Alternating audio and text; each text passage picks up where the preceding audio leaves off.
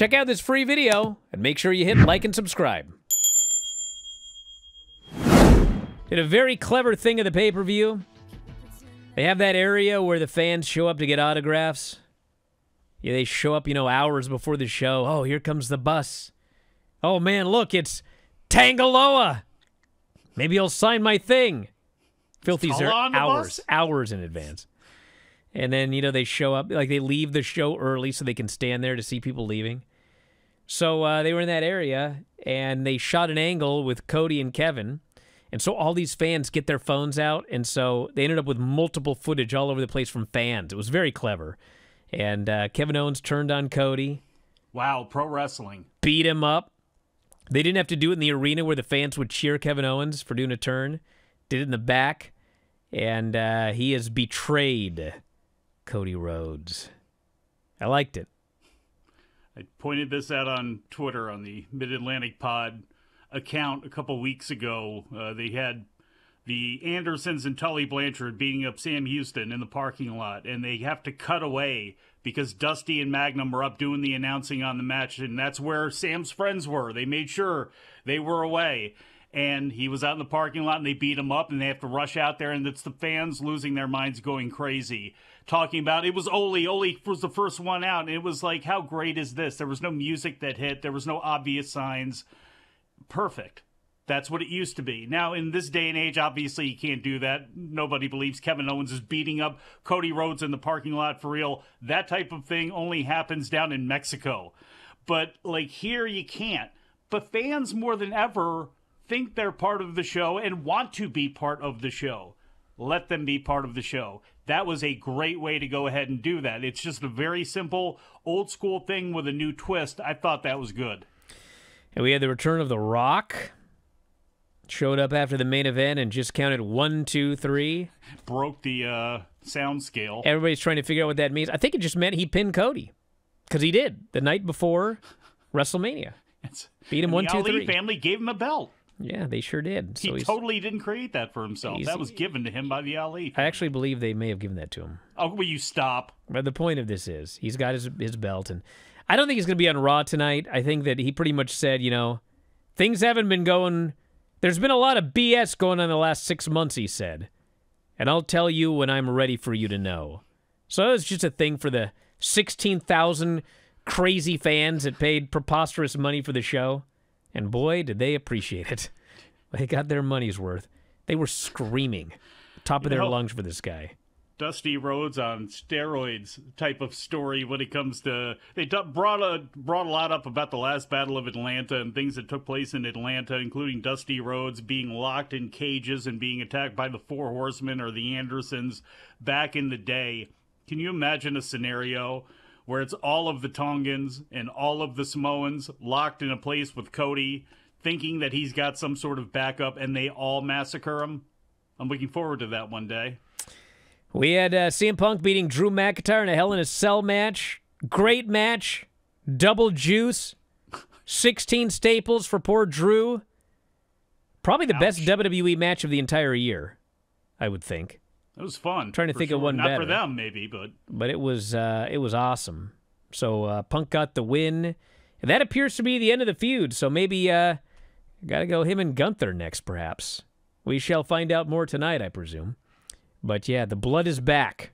The blade is back.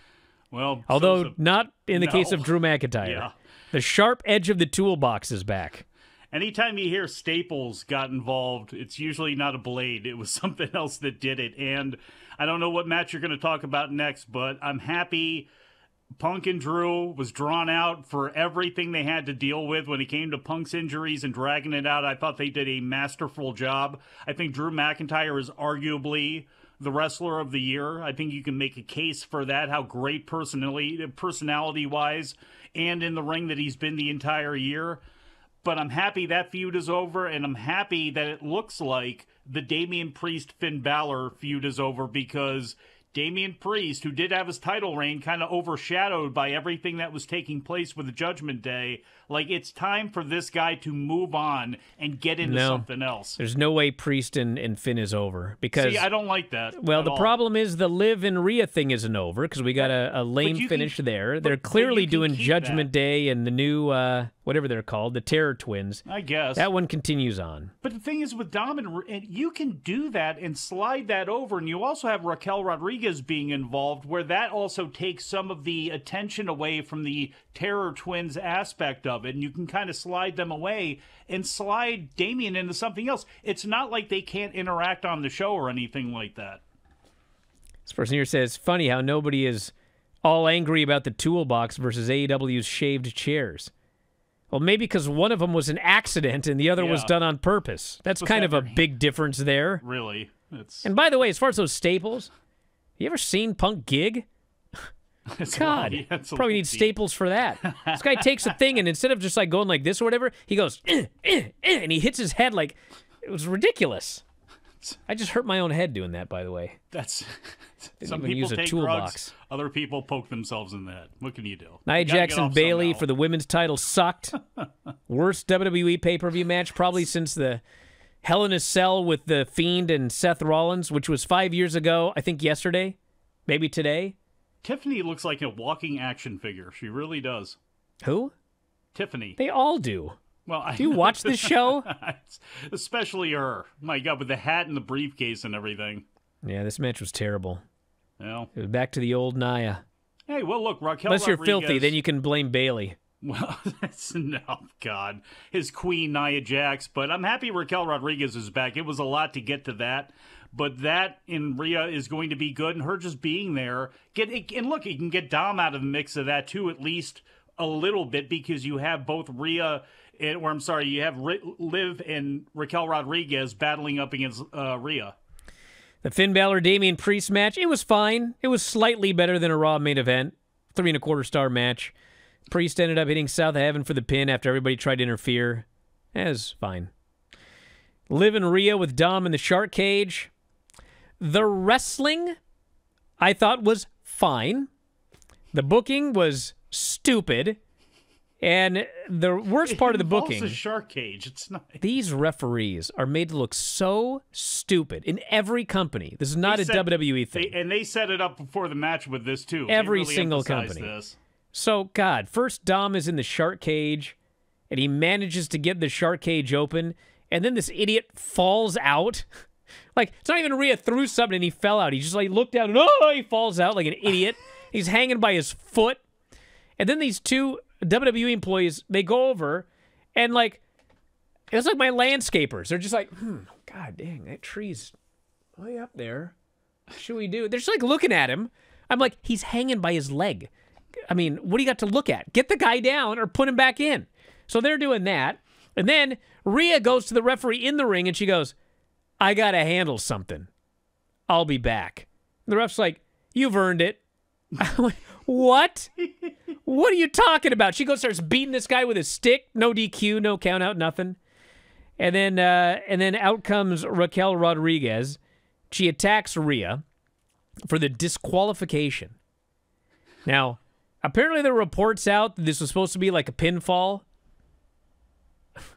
Well, maybe don't attack Rhea right in front of the referee. I guess this referee felt he had to make a call or something. I don't know what happened. It doesn't matter. It wouldn't have made any of this any better or worse. Well, she didn't earn it. It was just dumb. Well, look, let me try to shoot him some bail a little bit in this. Oh, please. Not for the story itself, but the fact that before the match, they made sure to point the camera at the referee, who had a refer's eye camera on, the old, whatever, the refer cam, the Yuji Shimada from Pride used to wear. And Corey Graves is talking about the fact that this ref is kind of an idiot. So at least they had enough self-awareness to go, okay, there's going to be some stupid stuff here, including the two guys watching Dom upside down as Corey is yelling at him, help him. Like, so they at least try to cover up their bases a little bit. But I guess if you have to do that, maybe you shouldn't have done it in the first place. And then Roman Reigns and Cody versus Solo and Fatu. This was a WWE Bloodline main event. It went a long time early, just by the numbers, and then the last few minutes were very good as we got all of the near falls and the kickouts and the run-ins and the return of Jimmy Uso, who has aligned himself with Roman Reigns. Roman speared Solo, pinned him. This has to be the end of this Solo thing, at least in terms of, you know, big in the mix. Him being in the title picture. It's time for the next guy, which would be Jacob Fatu. Who's and then got the eventually US title? Roman It's LA Reigns. Knight, right? LA Knight is the U.S. champion. LA Knight. Which, by the way, hey, front page, who wrote that article crediting everybody under the sun for AJ's injury, except the guy that first reported it? The wrestling Me. news? Oh. Me. Yeah, he got hurt. Hurt himself on a high cross catch. It was brutal. No, what's brutal is if it's a ligament injury, and if he tore a ligament or something like that, that just sucks. Because not only is it painful and it keeps you out for a while, it's really annoying too. Yeah, I hope he's all right. Just came back, first match back, hurt himself on a fluke. So I know, he probably thought, oh man, do I still need to be doing this or whatever? But it was a total fluke thing. Just their timing was a little bit off, their positioning was a little bit off. His foot went underneath him, and could happen to anybody at any time. I blame NXT. Thank you for watching. Make sure you subscribe to the channel and click that notify button, and you'll never miss a video again.